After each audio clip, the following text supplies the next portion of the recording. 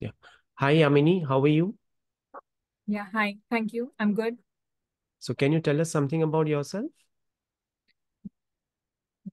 I'm Yamini Kothari and I've been in IT industry from last 9.5 years. I started my career with non-production and production activities where I was doing deployment for various releases and package upload. I was doing this using shell scripting in Linux using Bash. After that, I moved to manual testing where I was working like gathering the requirements from the client, writing test cases, executing them, creating defect sheets. And Okay. after that, I moved to automation testing, where Okay. I started working in Selenium with Java, also on API testing with REST Assured, and I have Mm-hmm. knowledge on BDT, Cucumber. Great. So Great. we create our projects in Maven, Mm-hmm. then push them to Gits, and after that, we use Jenkins for build release. And we use agile methodology in our project for sprint ceremony. Mm-hmm. Fine. Fine. Okay. Can you tell me about your test automation framework? So we are using modular framework where we are using test driven as well as data driven framework. Hmm. And Then? like we have separate test scripts. Hmm. We also have object repository where we are keeping all our web elements and their locators. Hmm. We are like having screenshots for the failed test cases. Hmm. We have resources for all the driver related. Yeah. So Right. Right. Okay. Okay. So, great. So, whenever you get this question in a real-time interview, you can answer on these basis. Is the diagram visible to you? yes. Yeah. So, what do you have here? So, first of all, you have an application under testing. So, you have a Chrome browser. For now, ignore this. I was trying to paste Edge. Then Opera, Firefox, which are the different browsers that your application will support. It's a web-based application, and you will be supporting all these browsers. Then you will have parallel test execution. So you can also execute one single test parallelly in multiple browsers. That is also possible, right? So you can go for parallel execution.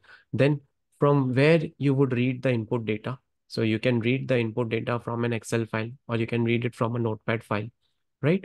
Again, you will be maintaining the object repository as well. The reporting mechanism. So you'll be using extend reports or Allure reports, right?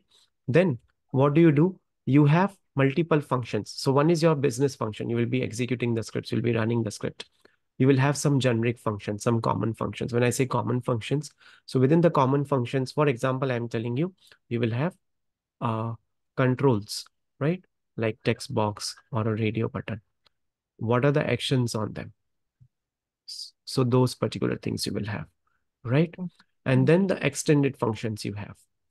You also have a configuration file. For example, you have to run your automation on multiple URLs. So those things you will be putting in your configuration file.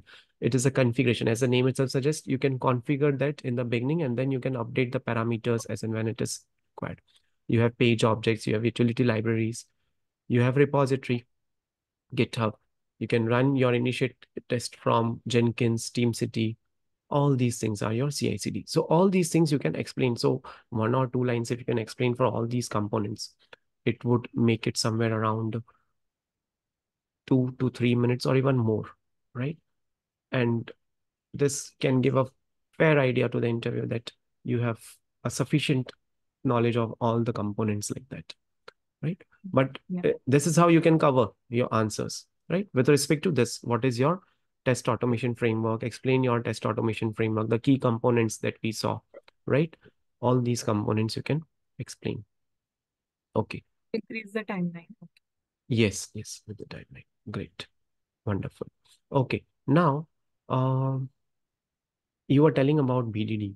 So, what is the difference between hooks and the sorry, what is the difference between hooks and the background keyword?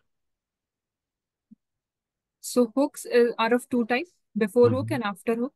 Right. Before hook, it will include basically technical things, Hmm. and background will be executing before every scenario, Hmm. and before hook will execute before the background. So first, before hook will execute and it will set up all the technical things, and after Hmm. that, background will execute, and after that, our scenario will execute. Like background is going to execute before every scenario. Hmm. Before every scenario. Okay. So now, if I have kept the background keyword in one feature file, let's say I have two feature files. One is for login and one is for search. If I have kept the background keyword only in the login feature file, is it going to be taken care in the search feature file as well? Yes. Okay. Are you sure for that?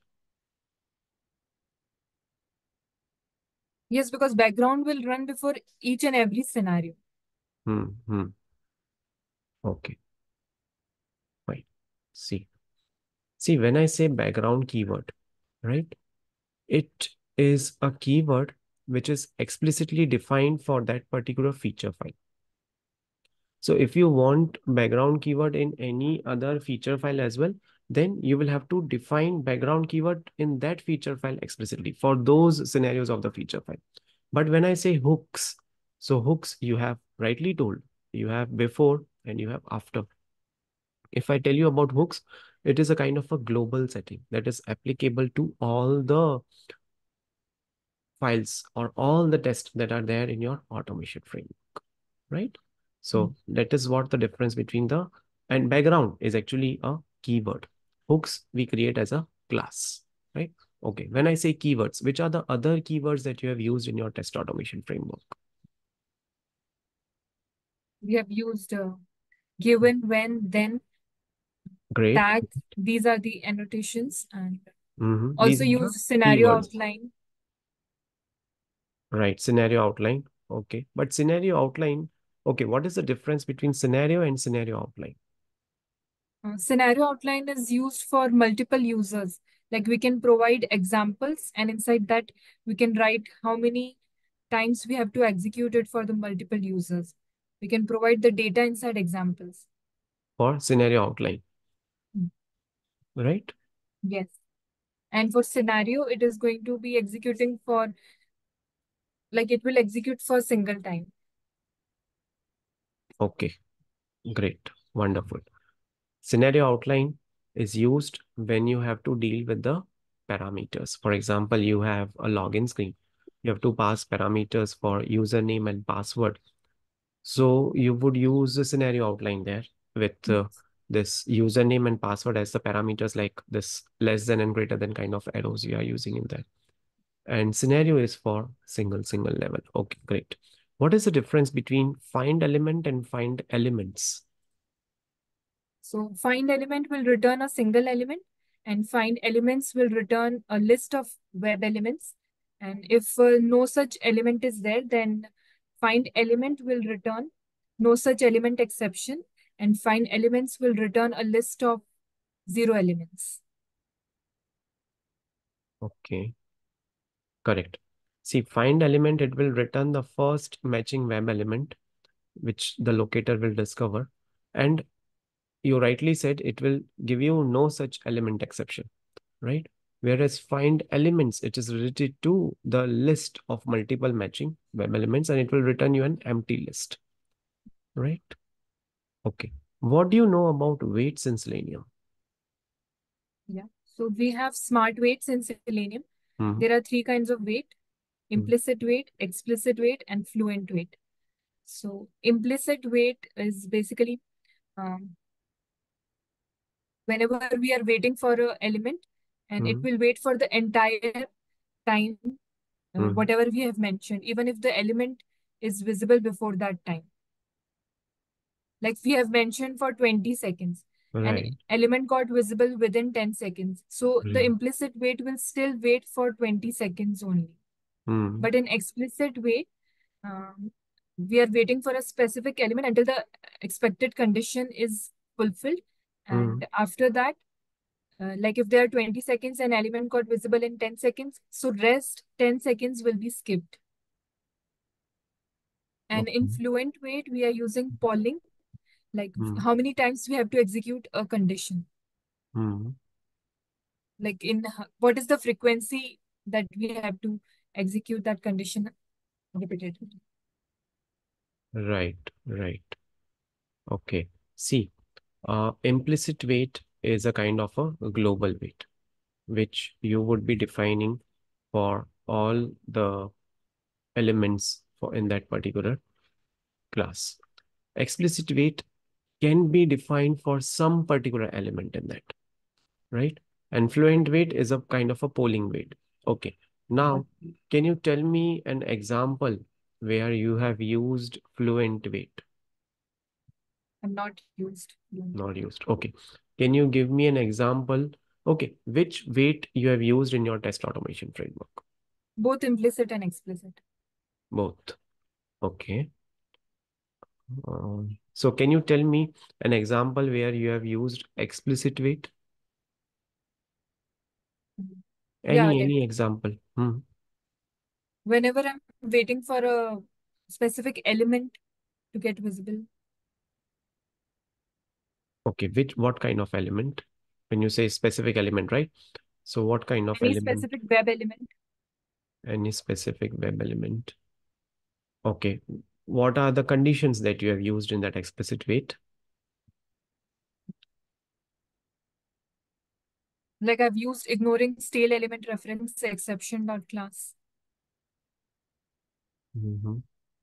And after that, I've provided until the condition should be met and the locator should be visible. Locator should be visible, or you can say when you are trying to interact with an element, Hmm. you can use explicit wait there. When you want to wait for that element to get loaded, or you are waiting for that drop down option to get selected, right? So you can go for explicit wait in that case. In action class, I've used Sorry, in explicit which wait. class? Actions class. Hmm. Okay, fine. Now tell me one thing.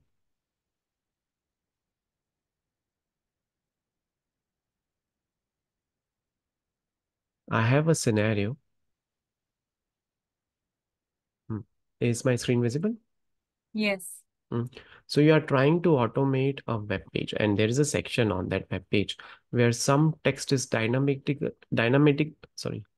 updated based on certain actions. You're performing some actions, and then that text would get updated. Again, you'll perform some action, then that text would get updated.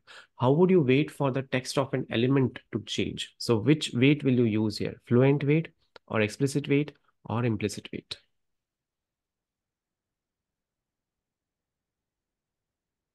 I think we should use here fluent wait because some specific action we are waiting for.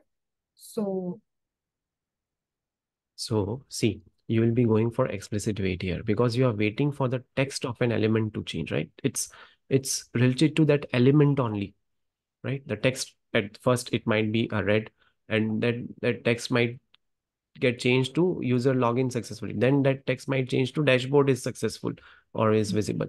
So that kind of text is getting changed. So you will have to go for explicit wait in this case, right? Okay. Now, mm,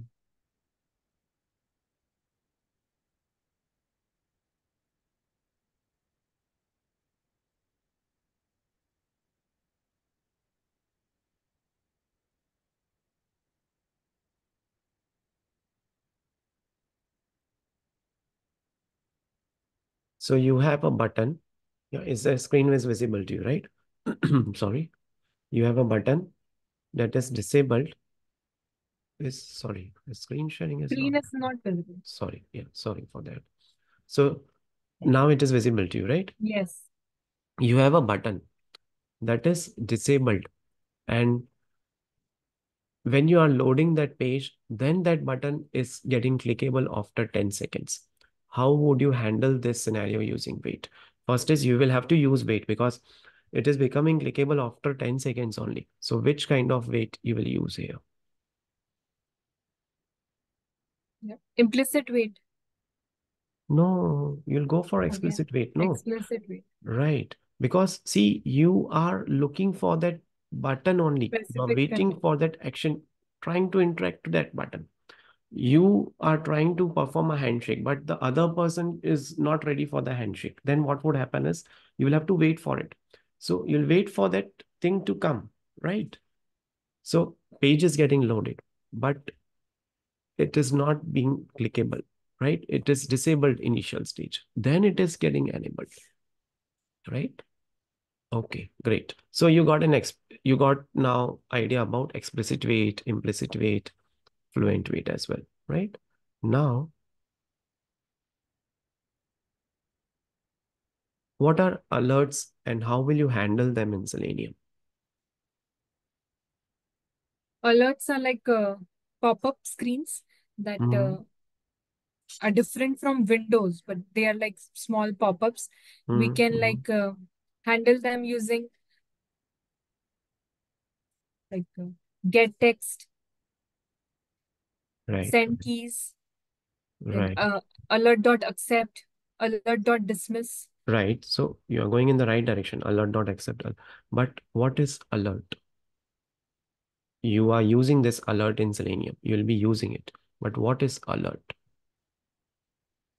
Alert is a kind of like pop-up, like whenever we are clicking something or any action is performed, after that it gets generated. Hmm. Right. So Alert is the class.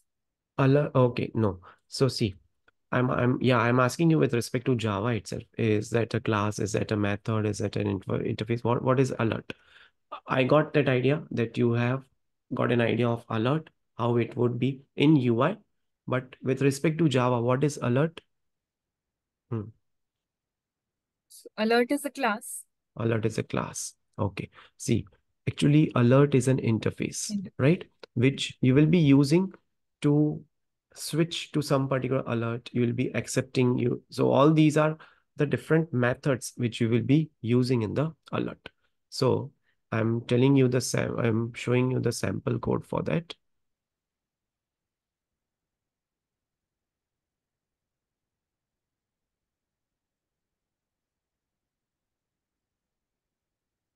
Yeah. Uh, Let me share the screen once it is there.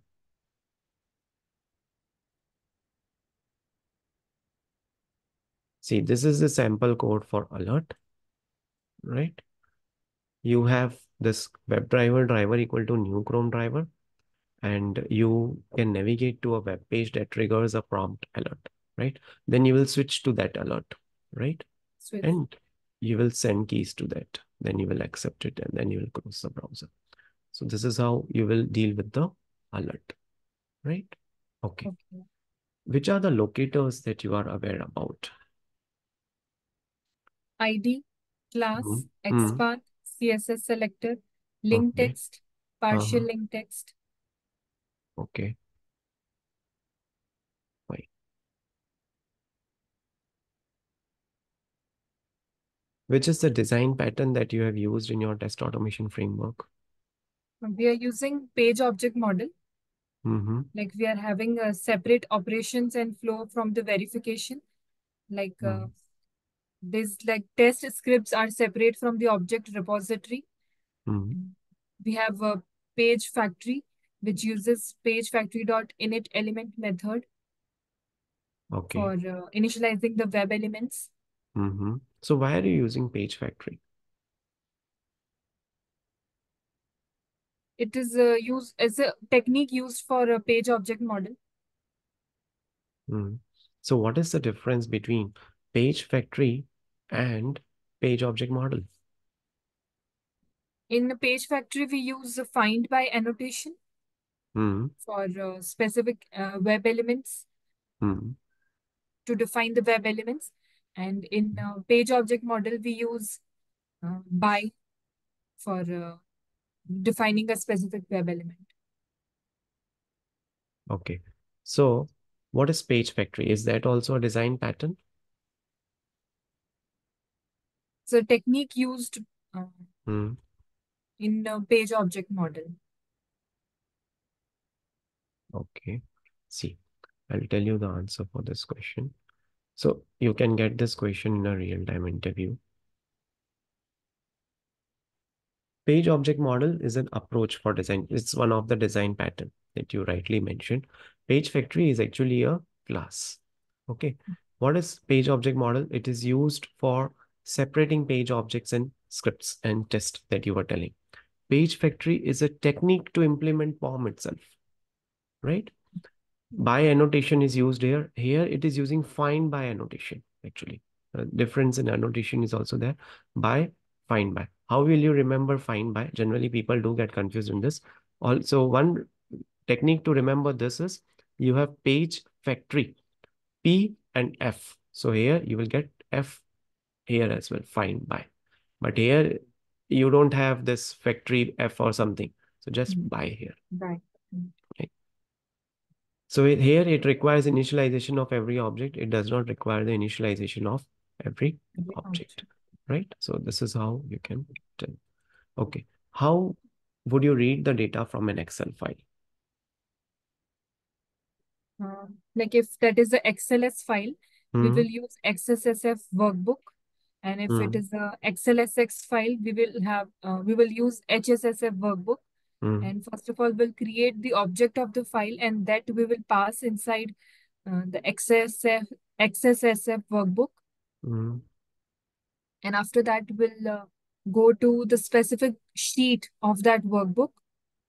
And then we will use row and columns, get last row num or get um, last cell num Hmm. methods to go to the particular row and columns inside that worksheet of the work.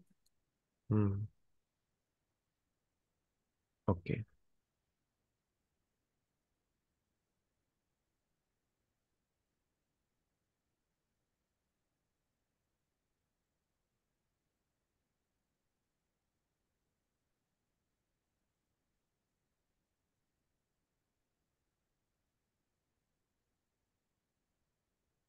Okay. Now let me share my screen. So this is one of the framework, hybrid framework that I have created, right? And I have a base class here wherein I am having different methods. So one method is to ensure which browser will I use in my test automation. I might be using Chrome. I might be using Firefox, Edge. Okay. And I have one more method in which I am using read properties file here. So there's one method from which I'm reading the configuration file, which I want to use in my automation framework. Now I have hooks file, hooks.java. So this is a hybrid framework. It's a combination of multiple frameworks, and I have used BDD as a way to design the test here, right? But when I'm declaring this read properties, no, I am getting this error here. So how can we resolve this errors, right? So this method read properties file is present in the base, right?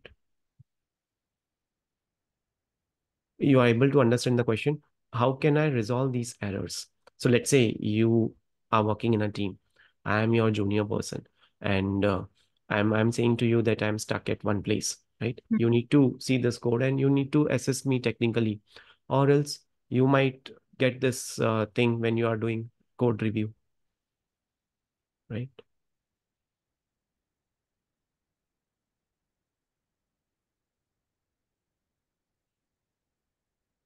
Can you go to base? Yes, yes. So base is the heart of the framework. Base is a class wherein I have defined driver. I have initialized driver here, right? I'm Hmm. initializing driver here, and I'm having these methods to launch the browsers.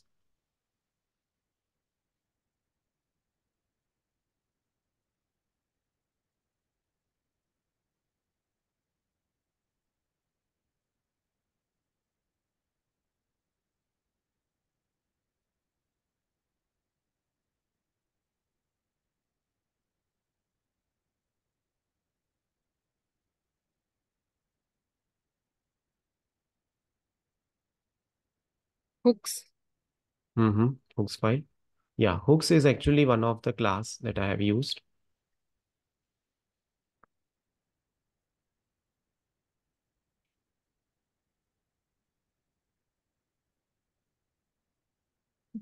Mm-hmm. Okay, okay. So let this be an open question for the people who are watching this video. So you can put your answers in the comment section of the video. How can I resolve these errors? Right? Okay. Okay, Yamini, I am done with the interview. Do you have any questions for me?